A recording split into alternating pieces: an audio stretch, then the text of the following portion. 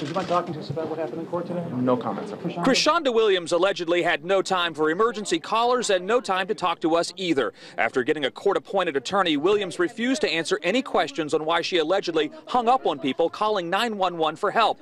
But prosecutors did talk to us, saying in the 2 cases they've looked at so far, Williams hung up on callers using the emergency line. One caller was trying to report a store robbery that resulted in the clerk being killed. Another caller was trying to report illegal street racing. On that call, Williams's voice was recorded. There was one recording where she hung up on a gentleman who was calling to report people who were racing on the freeways.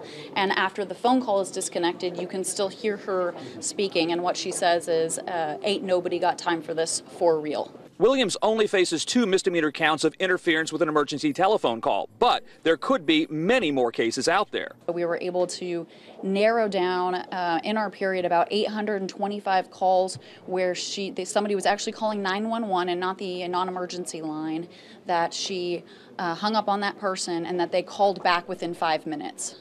Williams could spend 1 year in jail for each charge against her.